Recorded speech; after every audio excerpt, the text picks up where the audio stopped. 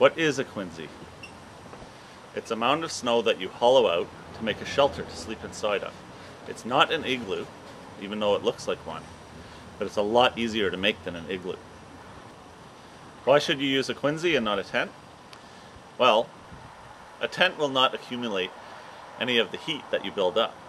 A Quinzee will theoretically increase to -1 degree Celsius just from your body heat. A Quinzee also shelters you from the wind. The first step is to mark out the perimeter for your Quinzee. I'm 6 feet tall and I want to be able to lie down full length inside my Quinzee. Add about 1 foot for the thickness of the walls on either side. And I think to be safe, I want to make my Quinzee have a diameter of about 9 feet. I don't have to mark up my perimeter this time because I already have a flat space here. I'm in somebody's backyard. So I have a big enough space to make a 9-foot diameter pile of snow. I'm just going to start piling snow on top of it. When snow falls, crystals are formed. The powder snow has crystals that are holding the molecules of water far away from each other. When you disturb the snow, those crystals break, and then, given time, they reform. When the crystals reform, they reform in a way that's stronger. The snow still looks like snow, but it starts to be more like ice. It gets harder and it gets more stable.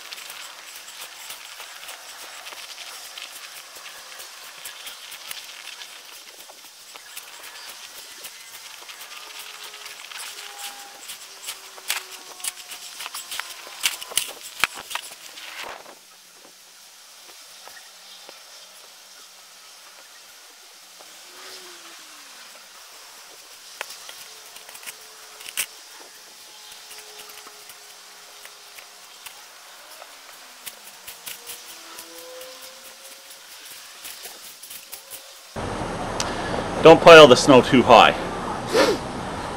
You want both the inside and the outside to be roughly hemispherical in shape, with walls about 1 foot thick. Pat the pile down, but not too hard.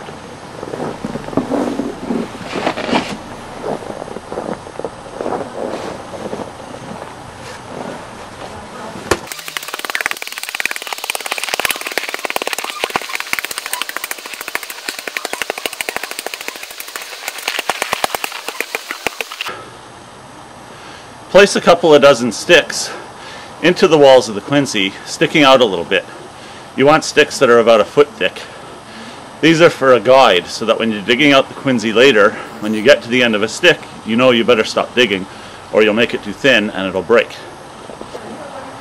I made these sticks by splitting a piece of 2x4 so that they're all the same length.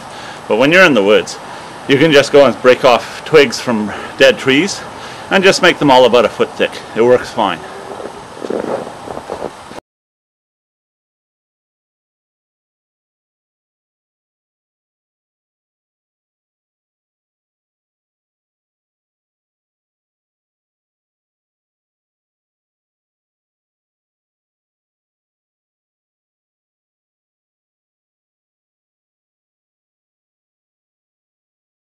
And now you let it sit. Some experts say you should let it sit at least 2 hours. Some people are really conservative and they let it sit overnight. I've seen plenty of good Quinzees where people only let the snow sit for half an hour and it worked fine. It's really a matter of opinion. I'm going to go inside and relax for a while and let this thing sit for about an hour and a half. See you later. Now we dig it out. We dig the door just big enough so that we can squirm through it. This is the hardest part.